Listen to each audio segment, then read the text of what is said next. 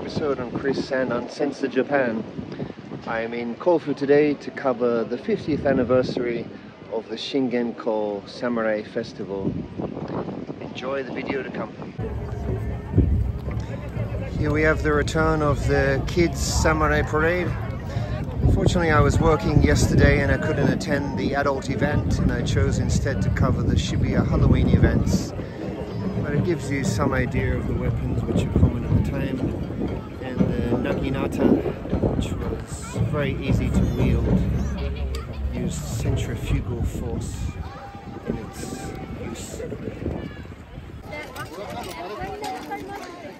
Samurai women were trained in naginata use in order to protect their homes while their husbands or family were away fighting. It's a point worth noting that with the exception of Corona, Kofu and Yamanashi holds a festival every year in the memory of Takeda Shingen. Although since COVID, it's been shifted to late October when it used to be in early April. A decision I'm still sort of slightly confused about. Over here we have the junior Takeda Shingen in his Buddhist cowl which he wore on the top of his helmet into battle. This is the personal banner of Takeda Shingen, also known as Furin Kazan. It was taken from the Art of War by Sun Tzu and contains his key strategies for fighting his battles. Of course, here we have the usual foods which are to be found at any Japanese festival. Beefsteak, sausages on sticks, and some shingen mochi just behind me. Shingen mochi no cocktail wa donna kanji desu ka? 信玄餅のついている黒蜜ときな粉を使ったリキュールになります。ジャパニーズリキュールです。なるほど。どんな味ですか？黒蜜ときな粉の風味に、それにプラス、よいしょ。こういった牛乳とか豆乳で割って飲んでいただくと、より信玄餅の風味が感じられます。なるほど。じゃあちょっと飲んでみようかな。ぜひありがとうございます。ありがとうございます。Okay, here's the new experiences. Let's try the Shingen Mochi cocktail.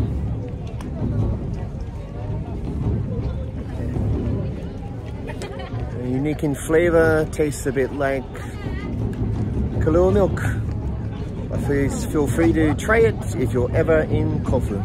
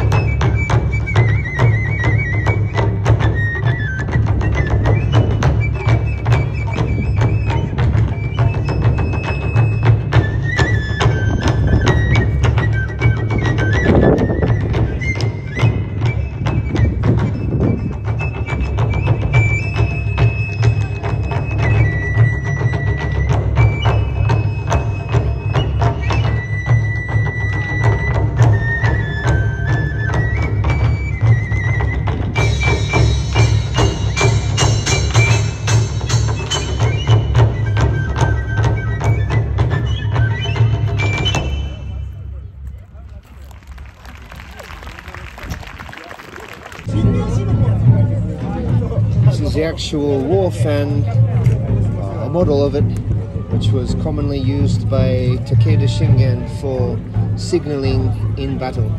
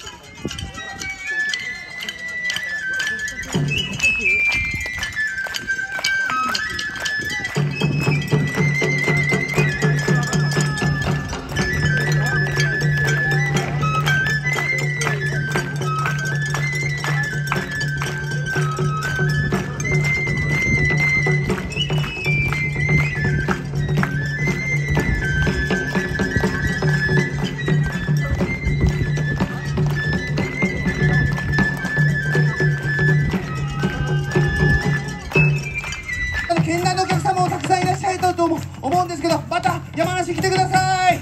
また会いましょう。今日はどうもありがとうございました。じゃあ最後に聴いてください。ビートオブドラムモーション。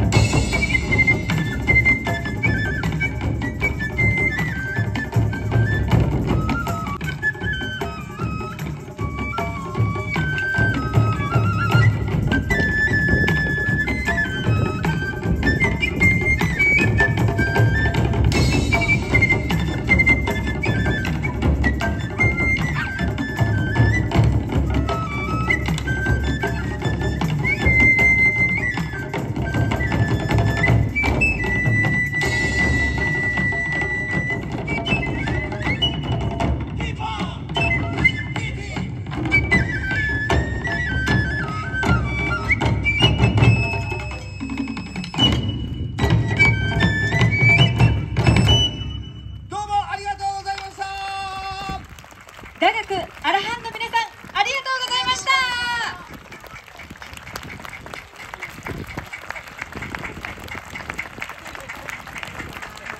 空にかかった虹の架け橋、川に映った朝日の茜色、君といていたい景色があるよ。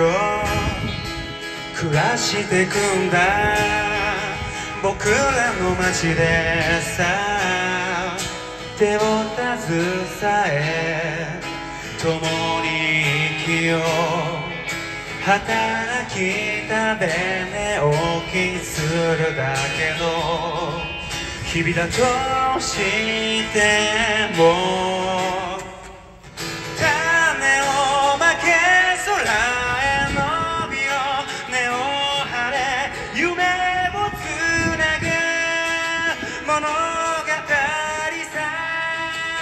どんな些細な喜びでさえも生きる。うまくはいかぬこともあるけれど、天を仰げばそれさえ小さくて、青い空は凛と澄んで、羊雲は静かに揺れる。花咲くを待つよ、それは幸せ。この先を来ないでそっと微笑守り続けたい。粉雪に心まで白く染められたなら、二人を孤独を包んで空に返すから。 Here we have Yamanashi Hoto. It's a type of noodle broth similar to udon, but believed to be slightly different due to the way it's made. Legend has it that it was created by Takeda Shingen, although there is some doubt on the veracity of this claim. In my case, I have minced chicken balls called skune in mine, and I am about to enjoy. Yum yum! Welcome back. Thank you for watching today's video on the 50th Shingenko Festival anniversary. Don't forget to like, subscribe, and check out my Amazon page through the link in the description. As you can see, this is really nice scenery here, which is why it's one of my favorite places in Japan, Kofu City. Thank you so much for watching.